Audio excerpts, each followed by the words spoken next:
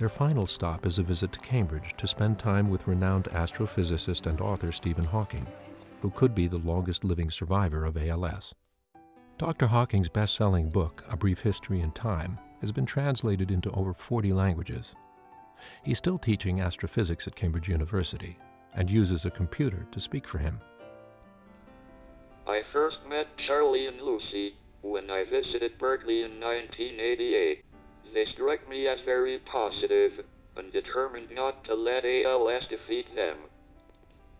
Charlie and I have problems, but then so do other people. Nearly everyone has some difficulty in their life. The trick is not to complain, but to get on and meet the challenge, as well as one can. What more can one do? I guess Charlie came to the same conclusion.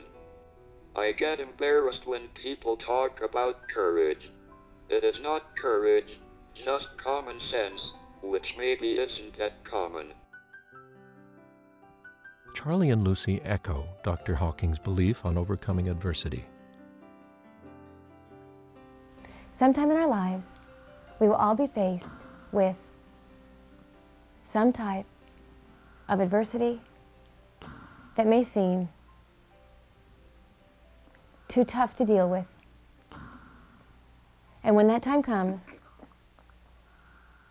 we have to make a choice. We can choose to feel sorry for ourselves and be miserable and cause everyone around us to be miserable.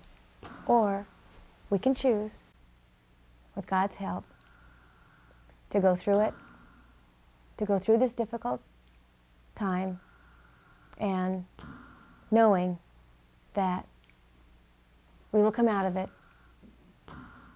better and stronger.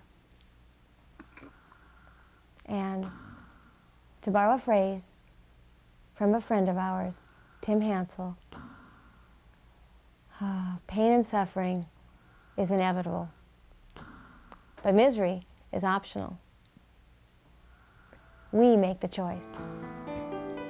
Choosing joy, the Wedemeyers press on. Yet problems with healthcare providers, nursing shortages, and another life-threatening diagnosis would loom on the horizon.